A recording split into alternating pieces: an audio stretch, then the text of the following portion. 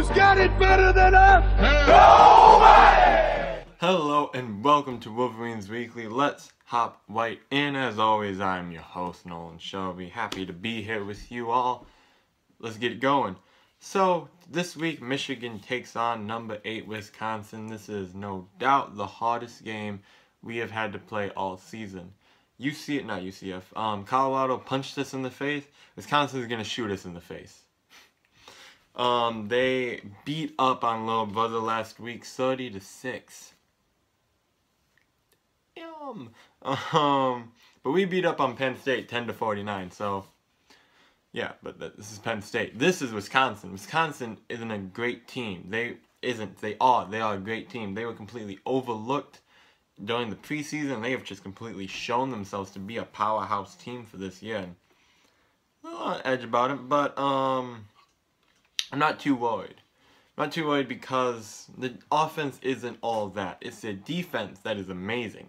The defense is right up there with Michigan. So, I mean, we also have a quarterback who's starting his first few games there and is coming off to an okay start, which is not the best that we know he can do. If Wilton Speight does, because he's definitely the last 2 weeks, you can see him starting to click. Especially last week against Penn State, he was really getting in momentum. And if he continues that momentum onto Wisconsin, there is no doubt that he can take care of business against the Badgers. I'm not too worried about a defensive standpoint.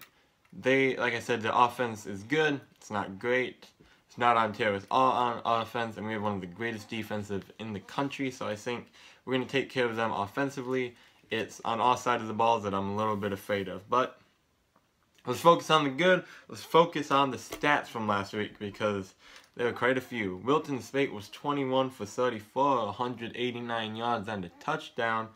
That's what I'm talking about. I mean, 21 completions, only out of 34 too. It's not even like, that's a good number. Devin Asiasi had a 7-yard touchdown catch. 3-yard touchdown catch. His first catch of the season and his first touchdown of his career. So, congrats to you, Asiasi. You're a great guy. Definitely going to do good filling in for Butt when he leaves this year. No doubt Asiasi is going to get a lot more playing time once that happens. And seeing how much he's already a great tight end, great blocker, everything, just makes me excited for his future. And then running the ball. Like I said, the past couple weeks, the media's been on Michigan. Like, can you run the ball? Can you run the ball? Can you? Why aren't you running the ball? So we ran the ball a little bit. Cron Higdon had 9 carries for 81 yards and 2 touchdowns. Davion Smith had 12 carries for 107 yards and a touchdown. Ty Isaac had 11 carries for 7 yards, but a touchdown. 11 carries. Chris Evans had 8 carries for 56 yards and a touchdown. And, of course, my big man, the tank, Glid Hill, had 2 carries for 2 yards and a TD. So, I mean, that is, what, 1, 2, 3, 4, 5 different players have rushing touchdowns. We can run the ball. I think I gotta shout that because I don't know if people understand. Also a number 4, I completely forgot to mention that. But we can run the ball. We can run. Give us the props. We have amazing running backs. So now, it's question time. Hello and welcome to question time. Let's just hop right on in. I'm going off of Instagram today. T. Rogers21 asks, is our offense underrated or have we just been playing really bad defensive teams? We've just been playing bad defensive teams. We're not underrated at all. We haven't played really any good defensive teams, so we're really gonna get a test this weekend. Will Ohio State and Michigan, this is from Lax is Life. Will Michigan and Ohio State both be in the top 5 when we play? Yes. I'm calling it right now. I think we're definitely going to be in the top 5. I can't really predict where, but if we beat Wisconsin, Iowa, and Michigan State, we should definitely be in the top 5, maybe even top 3 against Ohio State. W. Smith 24 asks, how do you think the secondary performs after Jeremy Clark's season-ending injury? I think we're still going to do good. Jeremy Clark, obviously, nothing but prayers to him and a speedy recovery for him. He's going to try to get that 6th season, come back and really make a difference. He's an incredible athlete.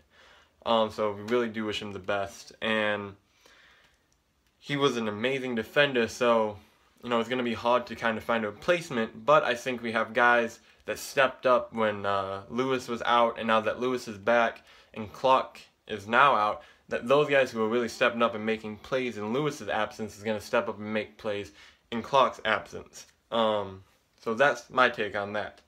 And then, whose defense is more stout, U of M or Wisconsin's? Michigan. Wisconsin has a crazy good defense.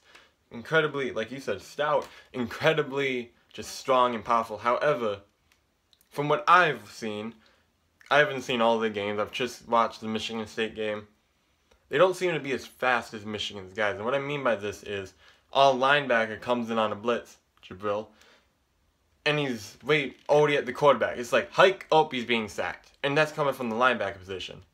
Our safeties are locked down, and they stay with the man on that route. Jordan Lewis got blocked and still almost picked the ball last week. So I think that our defense is more stout. It's just a matter of who's playing harder.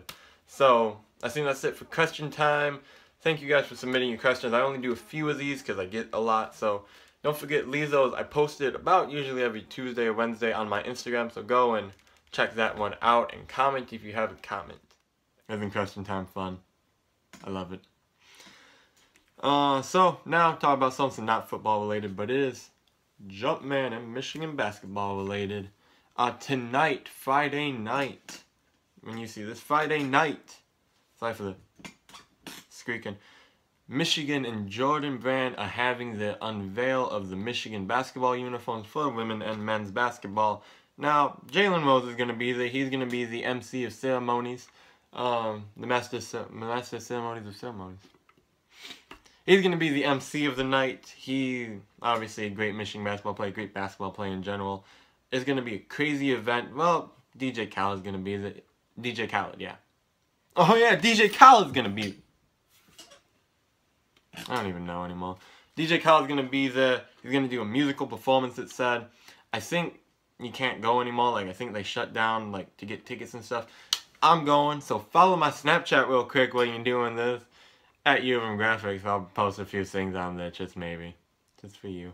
Right there, you. I'm gonna post some stuff. I don't even know if I can, because you have to fill out a waiver that, like, is a confidentiality waiver, so... I don't know. But I think it's okay because it's a uniform reveal, you know, it's not like, hey, come and look at this. You do gotta sign that, though, so... I don't know. Maybe I will be, maybe I won't be. So... that's going to be an absolute blast. Chrysler is going to be crazy. Ann Arbor is going to be crazy. I'm leaving like 4 hours in advance because I don't know how crazy it's going to be because it's already sold out. So, it's going to be a little bit... it's going to be awesome. I can't wait. And really, that's all I can think of for this week. I want to thank you guys for watching. As always, don't forget to hit that like and that subscribe button. Or maybe like this. I don't really know what they are. So thank you again. I just said that. Thank you for watching. I'm sorry. I'm completely out of it. I'm so tired. But Michigan, Wisconsin, don't forget about it. As always, I will see you next time. Follow me on Instagram and Twitter, on Snapchat. And as always, go blue.